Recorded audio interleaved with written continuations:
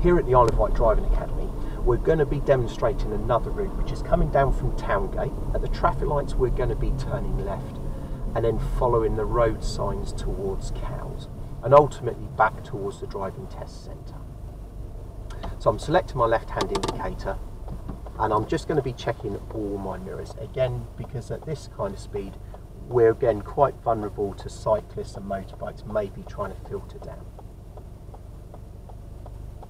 I'm just looking ahead of me and just watching everything that's going on. School kids are out now, so again there's a bit more people around, and if our lights go green, that doesn't mean that there's not a hazard waiting for me around the corner. So I've selected my gear, I'm checking all three mirrors as I move off. Then once I get around the corner again, I just scan the road first, make sure it's safe. Now I think new road, new mirrors, so I'm checking all my three mirrors. So we're going to be following the road signs towards the Cowes direction initially. So at the roundabout, we're going to be turning right. So I'm checking my rear view mirror and my right hand mirror, selecting my indicator nice and early. Now as we approach the roundabout, I'm looking through to my right hand side. It's a bit more of an awkward turn. All cars have turned up at the same time, so I'm just going to let them move. The car on my right is indicating to its left, so I'm making the best effort to get around the disc. Now I can see at the roundabout it's going to be left, so I'm checking my rear view mirror, my left hand mirror, selecting my indicator to go left, and I'm scanning through. Now it looks safe to enter the roundabout, and we're going to be joining the slip road for the dual carriageway. Now our slip road is very short, very small, so the most important thing is to be safe and get into the slip road without letting my car edge into the carriageway. Now I'm checking my mirrors, checking my chin to shoulder, and I'm accelerating my car fast because I'm joining a 70-mile-an-hour road.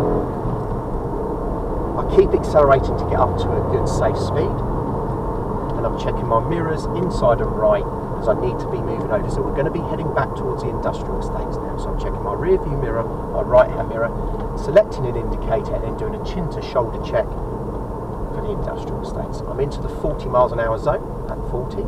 Now I'm going to be moving into the right hand lanes again. So I've done my mirrors, my signal, and now I'm manoeuvring my car over into the left hand lane of the two lanes.